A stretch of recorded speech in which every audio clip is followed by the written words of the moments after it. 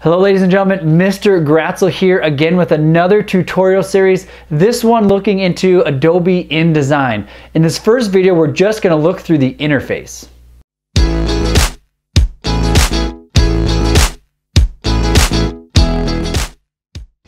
In this first video, we're just going to familiarize ourselves with the interface of InDesign. We're going to explore and see where some of the tools are located and see how some of the tools are slightly different than they are in Adobe Photoshop and Adobe Illustrator. So let's go ahead and jump in and take a look at the interface. In today's tutorial, we're just going to go through the interface of Adobe InDesign. You're going to notice that a lot of the features look the same as they do in Photoshop and Illustrator. Again, Adobe does a great job of trying to make them look and feel the same, so it's not as big a learning curve as you learn the new program. There's always going to be different tools, and some things might be done slightly differently, but for the most part, the look of it is going to be the same. So right here is our Adobe interface, and this might look slightly different depending on when you open it, but you'll see your drop-down menu at the top, your InDesign logo, and then your couple of options right here, which is to create new or open an existing document. So we'll start by just creating a new document. And the dialog box opens up, and again, looks very similar to what you would see in Illustrator and Photoshop. You've got your presets for print, web, and mobile, and then you've got your presets down here and what those sizes might be. And then over here on the right, you can get into specifics. So you can choose them presets, and it does it all for you, or you can customize it yourself.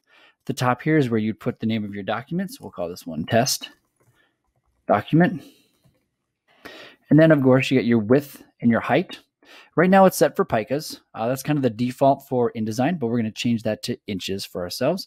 And you can see right now it's at 8.5 by 11 inches, which is a standard size piece of paper.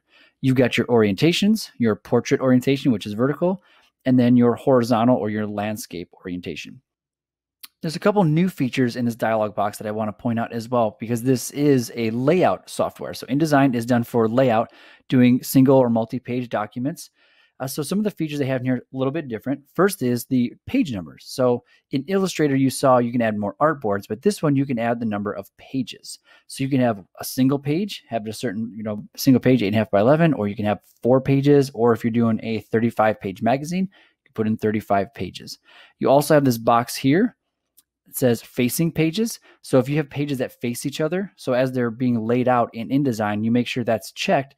So that way when you put it together and send it for print, it's all set up and organized in a way so that the pages are facing together. It's really great. And then also the start number. So if you want it to start, if it's a book that you're writing, a manuscript that you want to do here, you can start it on page 1 or you can start it on page 10, whichever you'd like. As we get into talking about grids, you will see that we have some options here to put in columns. So again, with layout, you want to use a grid typically. So there's different ways you can do that. So you can adjust the number of columns that you have in there.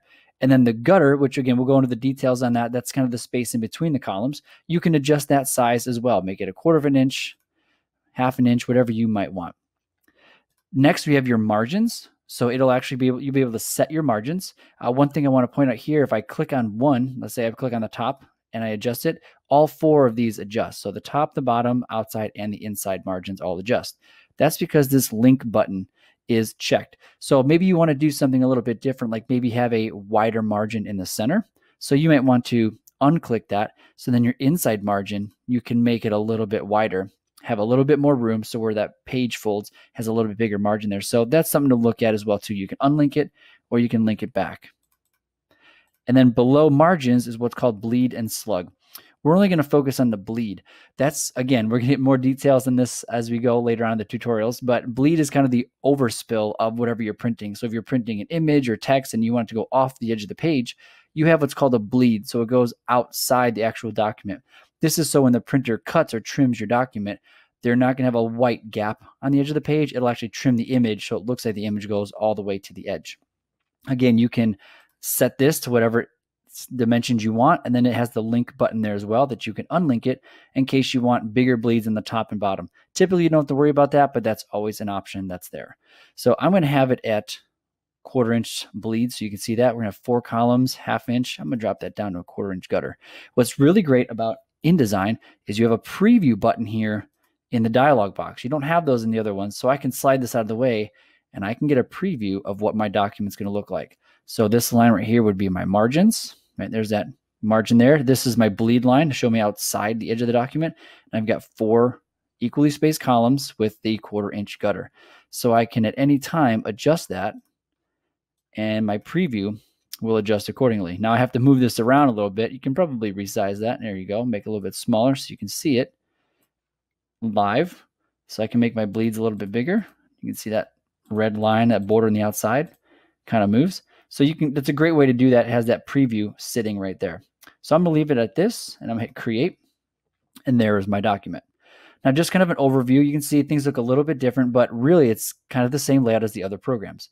At the top here, you have your drop-down menus, and just below that, you have your control panel. The control panel controls whatever tool you have selected. So as I choose these different tools, that control panel changes.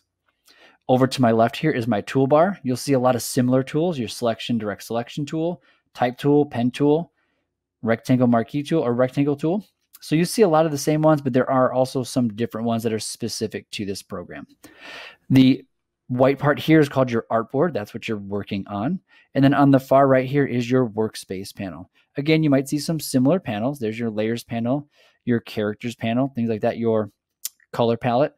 And again, any of these panels here in the workspace panel, you can find in the Windows drop-down menu. You can just select those and they will open up in your workspace panel. So that's kind of just the basic overview of where things are at and how to get a document started in Adobe InDesign. Thanks for watching. I'll see you in the next one.